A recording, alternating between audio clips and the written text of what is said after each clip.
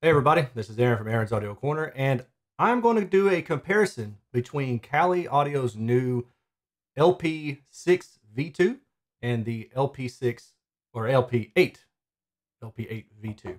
So come along, go for the ride with me, and we'll discuss the pros and cons and why you might want one over the other.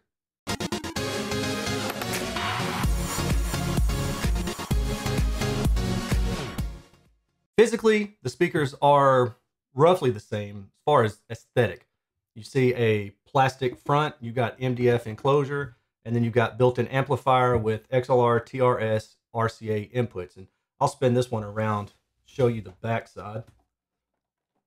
So you can also see a series of dip switches that allow you to make adjustments depending on the positioning of the speaker. So if you want to place it free air away from the wall or free air near the wall, if you want to place it on a console, or if you want to place it on a desk stand, you just make the appropriate adjustment on the dip switches on the back and you are in business.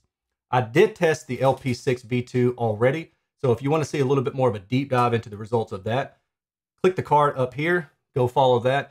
But this video is really going to focus on just the differences between these two and why, again, you may want one more than the other.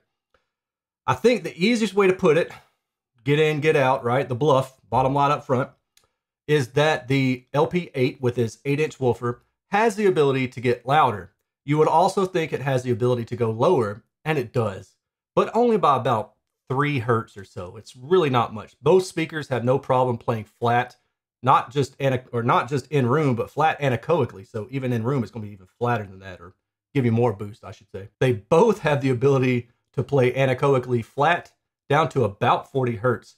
The roll off of each, pretty much the same thing, about a 24 dB per octave fall off rate, typical with a ported enclosure. And this one, the 8, does have just a smidgen more output in the low frequencies, but it's already so low relative to the mid-range that you're still going to want a subwoofer. Now, Kali makes a dedicated subwoofer that you have the ability to plug these speakers into, and it's really neat. I have not tested it yet, but I've seen it a couple times and been kind of curious about it and to see how it would work, because it also has dip switches where you could say, hey, subwoofer, I'm using this speaker, and it knows how to adjust the bass crossover point accordingly. I should also mention that both of these speakers came from Kali Audio directly. They were sent on loan for me to review, although they never, and they still have not seen this review, and they do not see my other reviews until it's published for everybody else. So there is no influencing of what I should say or what I can say about it. That's why I also love data, because if I can prove my data is correct, then it's hard to argue against it. And in this case, the data indicates really good performance for both of these speakers. Now, this one, I believe, $400 a pair for the 6-inch version, and this is $500 for a pair of the 8-inch version. Or you can buy them in singles if you'd like to, and you could have a multi-channel setup if you want to do something like that. I think they are truly fantastic speakers for their price. And I honestly don't know that I've come across any powered speakers that are better value. And I would say, even if I'm comparing to passive speakers, because these have everything built into it with the ability to adjust the equalization on the fly via the dip switches, that allows you to put the speakers pretty much wherever you want. The on-axis response is really quite smooth. There are some peaks and dips. The 8-inch is less linear in response than the 6-inch. The 8-inch The 8-inch has some resonances in the upper mid-range, so around like the 800 to 1 kilohertz area. And there was some areas where I kind of found bothersome. I think it was like around 600 hertz or so, where it kind of stood out to me as too chesty. And in my write-up, I described the fact that normally when I say chesty, I mean the lower vocal region. But the sound that I was getting was more of a chesty sound. So it could have been harmonics, I'm not really sure, but that's really the best way I can describe it. With the LP-6, it's a more linear speaker, but it does have some resonance between like 1 to 2 kilohertz, give or take. Now, both of these resonances are not anything that would be terribly offensive, especially with the 6-inch version. And for that reason, I personally prefer the 6-inch version. The thing that the 8-inch version does better than the 6-inch version is the built-in limiter. What does that mean?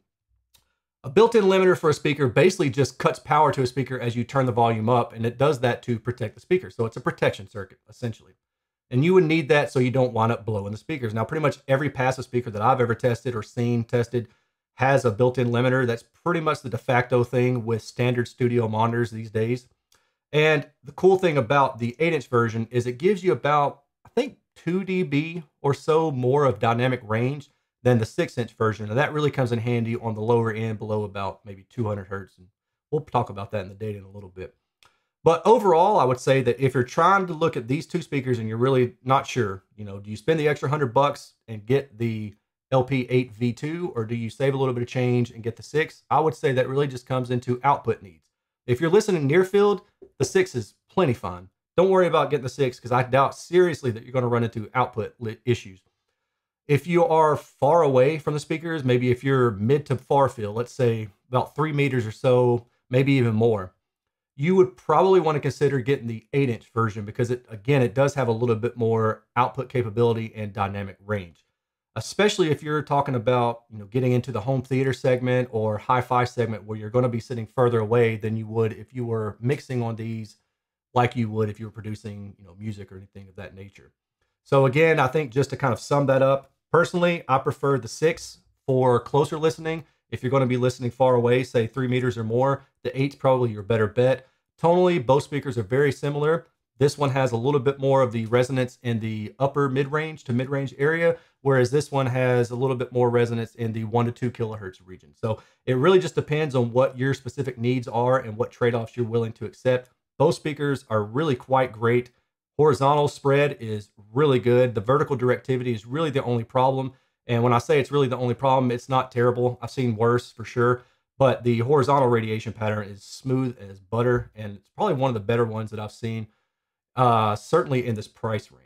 So let's jump over to the data. We'll fly through some of this, and we'll hit the highlights and help you figure out why I'm saying what I'm saying and why I heard what I heard in my demos. This was, again, all measured with the Klippel near-field scanner, which is a way to get anechoic data in a non-anechoic environment, or, for example, my garage, as you see here in this video.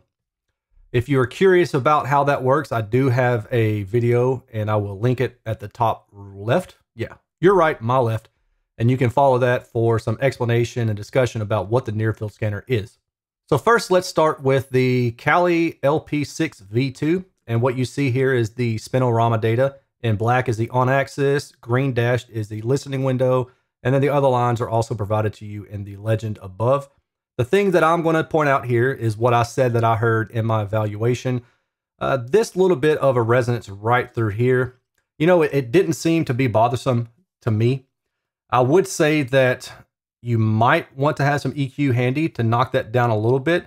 It seems to come from the cabinet walls resonating, or it could actually be the port. I'm really not sure, but luckily it's low enough in amplitude that it's really not disturbing. However, it is spread out over about maybe, I don't know, 1/3 or 2/3 of an octave. So again, if you have some equalization, you might be able to knock that down, especially since you're listening in the near field. Going a little bit further, you can see there's a dip in the response as it hands off to the tweeter area. And we get a little bit of a bump around 4 kilohertz or so, and then takes off above the high frequency area around like 12 kilohertz or so. But there's not a lot of musical content in the high frequencies, and I see this kind of thing very prevalently in waveguide designs where there's a little bit of an extra boost in the very high frequencies. Whether or not that's going to be offensive to you, I cannot say, but again, you could equalize it down if you wanted to. Now let's look at the LP-8v2 comparison. And this is the issue that I was hearing. I think I may have misspoke and said it was the LP6, where I said it was around 600 hertz or so. It was a bit of a resonance. And yeah, this kind of bothered me. And I did EQ this down, I think is about 1.5 dB. And by doing that, it seemed to provide a little bit more clarity to the vocals.